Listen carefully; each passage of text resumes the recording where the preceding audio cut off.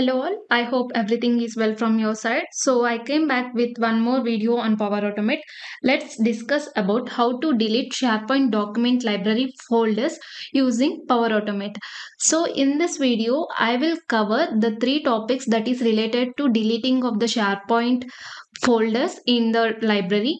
The first one is delete a SharePoint folder if it is exist with the specific name, deleting a multiple folders in the SharePoint document library, as well as deleting the empty folders in the SharePoint document library. All this I will explain in a Power Automate flow how to delete the folders in the SharePoint by using delete item action as well as send HTTP request to the SharePoint, which is the action from SharePoint connector. So let's begin this topic. To start with this, first I will explain about my SharePoint document library. This is my SharePoint document library where I have different folders as well as different files, Excel, PDF, image, and as well as folders. The first one we'll discuss about deleting a specific folder with a specific name. So there are three different folders in this, like finance, HR, and marketing. Now I wanted to delete this marketing folder. Let's create a flow for this. So open your new tab and browse make.powerautomate.com. Then it will automatically navigate to Power Automate homepage. You can see, because if you have already logged in with the Office 365 credential, if you type make.powerautomate.com in the browser, then it will automatically navigate to the Power Automate homepage. See, as you can see here, it has been navigated to the Power Automate homepage. Let's create a button flow here. To delete a specific folder in the SharePoint document library. Create and select Instant Cloud Flow. Manually trigger a flow. Click on create. The trigger has been added to the Power Automate canvas. In the next section, add one more action, that is get folder metadata. It will give all the data related to the folder. As you can see here, this is the SharePoint connector action. I was going to use get folder metadata. Now provide the parameters, that is site address and file identifier. The site here is retail management site, and select the folder from open folder icon. I wanted to delete here the specific folder, that is marketing. So in the payroll record document library, I will choose marketing folder. Select marketing. Then add delete item from the SharePoint connector.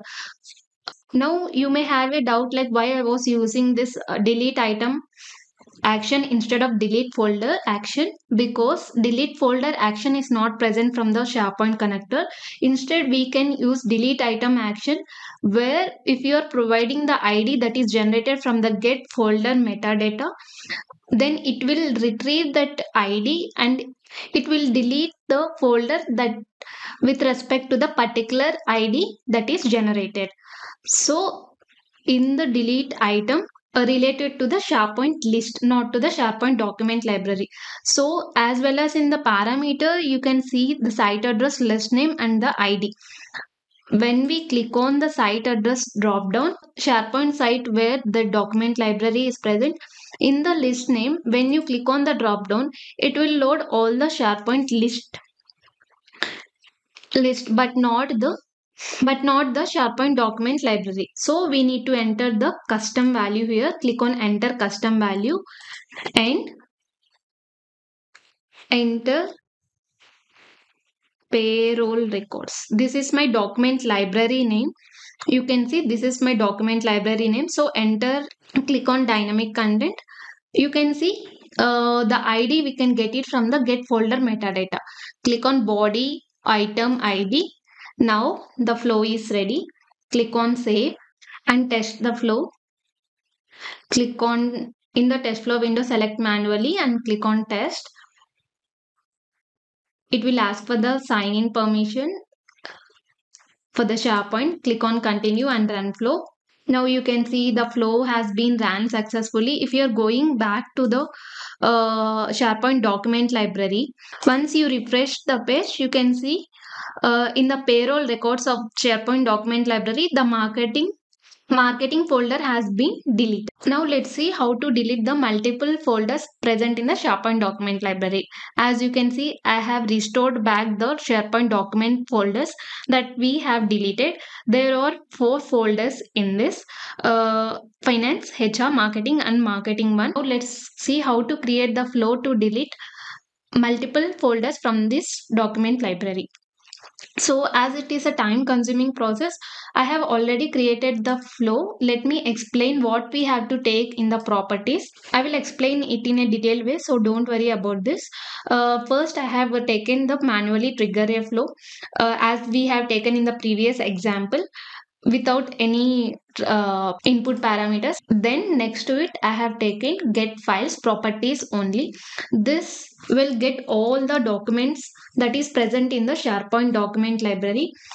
In the parameters, choose the SharePoint site address from the drop down where the document library is present. I have taken it from the I have chosen my SharePoint site as well as the library name from the drop down, that is payroll records.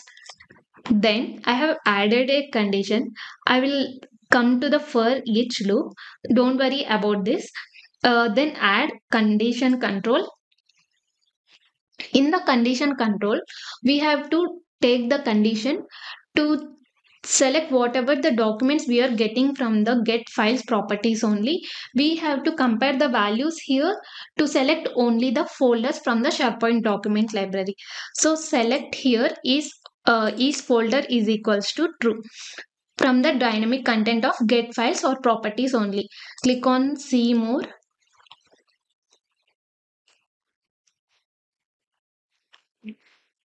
You can see content is for properties present. Click on select is equals to choose the value as true. When you have selected condition, it will automatically add the for each loop by taking body or value from the get file properties only. You can also see here, this is the one which it will add automatically by taking body or value from the get files or properties only. Then under the true condition, I have added delete item. I have already told you why I was been adding delete item instead of delete folder, because delete folder action is not present from the SharePoint connector. So we need to use either delete item action or we need to call the REST API to delete the folders from the SharePoint document library. As in the same way, select the site address, that is retail management site, list name. In the list name, this is a action with respect to the SharePoint list. So the parameter present here is the list name instead of the library name. So we have to give it a custom way. We have to enter it in a custom way. I have already shown you how to take it in a custom way. I will show you again. When you click on the drop down, these are the list names that is present in this SharePoint site. Or the top bottom of the options, you can see enter custom value. In the enter custom value, you can enter the name. Take the display name of SharePoint document library, that is payroll records. I have entered already. Now coming to the ID, we need the ID that is generated from the layer of the folder. So click on dynamic content and add the ID that is coming from get files properties only. Now click on save. Click on save and test it manually the same way. Test. Now the flow will start running. While I wanted to show you one more thing. Our product, which is an employee leave request app in Power Apps. This is a complete solution for the leave management. You can raise a request app in a Power Apps, and it have many leave request features and employee leaves, admin settings and managing public holidays. You can get all the features which are displaying here in this page. You can go and have a look. If you are interested, you can buy it with a very reasonable price. These are the tools we have used to build this leave management application app, that is Power Apps, Power Automate and PowerShell. You can also request a demo here. I will also provide this employee leave request. I will also provide employee leave request app product link in the video description so that you can go and have a detailed look at it. Whatever the features you are going to get in this leave request app. So thank you for listening, and let's go back to our flow. You can see the flow has been ran successfully, and let's go back to the SharePoint list. In the SharePoint list, see, the flow ran successfully and it has been deleted all the folders that are present in the payroll records, but it hasn't deleted the files and documents that is present in the SharePoint document library. This is how to delete multiple folders from the SharePoint document library by using the Power Automate. Now let's move to the third topic, that is how to delete empty document library folders in the SharePoint. So there are three folders in my SharePoint document library, that is payroll records. I will open and show you the three folders. In the finance folder, I have one file. As in the same way, in the HR folder, I have one file, but in the marketing folder, I don't have any of the files. So now the Power Automate flow should delete only the marketing folder. So I have already designed the flow. Let me go back to the SharePoint. Let me go to the Power Automate flow and explain to you. This flow I have designed it with the SharePoint HTTP request by calling REST API in SharePoint. I have taken it in the same way, manually trigger a flow, and the second action will be send an HTTP request to the SharePoint. But I have renamed it to the get folders because in this action I wanted to get all the folders that are present in my SharePoint document library. The site address you provide it from the drop down, as well as in the method take it as a get method because we were getting the folders from the SharePoint document library. This is the URI. In the URI, I will also provide this URIs in the I will also provide this post link in the video description so that you can go and copy the URI headers and everything. Whatever you need the code, you can copy it from the post article that is related to the Power Automate delete empty folders from the SharePoint document library. In the URI, after the sites, you need to provide the SharePoint site name. This is Ali Financial Bank is the site name. This is the site name and this is the SharePoint document library. But now I was showing here the retail management site. So I will copy the site name and I will paste it here instead of Ali Financial Bank, and document library internal name. In the place of budget cost files, paste it. Give folders because it will retrieve all the folders that are present in the SharePoint document library, and in the headers accept and the key value. Next, take the filter array action because the filter array action will get. I was using the filter array action to get the empty folders that are present in the SharePoint document library. In the from parameter, take the value from get folder, but you can see there is only body part is present, so you can go to the function and from the dynamic content take body and question mark, within the square brackets with the single quotes, take value. Now as you can see, it has been added and the value will add here. Value will add when you save. It will be converted into the value. And in the filter query, you should have to paste this filter query in advanced mode. This filter query will provide the empty list folders. I will also provide this article link in the video description. You can go and check out the filter query there.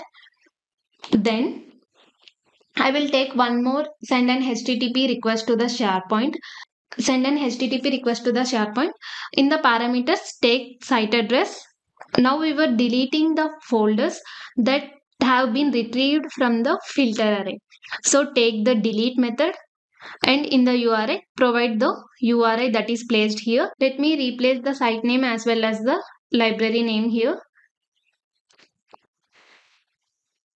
Slash, we have to provide the name next to the payroll records document library.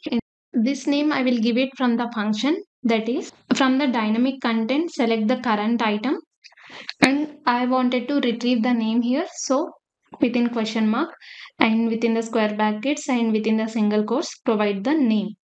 Click on add. This is what it is. So click on save. Now test the flow. Click manually and test. Click run flow. Click on done. Now you can see the flow has ran successfully and it has been deleted only one SharePoint folder. We can go back to our SharePoint document library. When we refresh the page, you can see the folder of the marketing folder has been deleted as it does not have any files in that folder. Other than that, whatever the folders that are not empty has been present. This is how to delete the empty folders from the SharePoint document library by using Power Automate send HTTP request to the SharePoint. So this is how to delete a SharePoint document library folders by using Power Automate. I have covered 3 different examples in this. I hope you guys liked the video. Thank you for watching and do not forget to subscribe to our YouTube channel. Thank you and see you in the next video.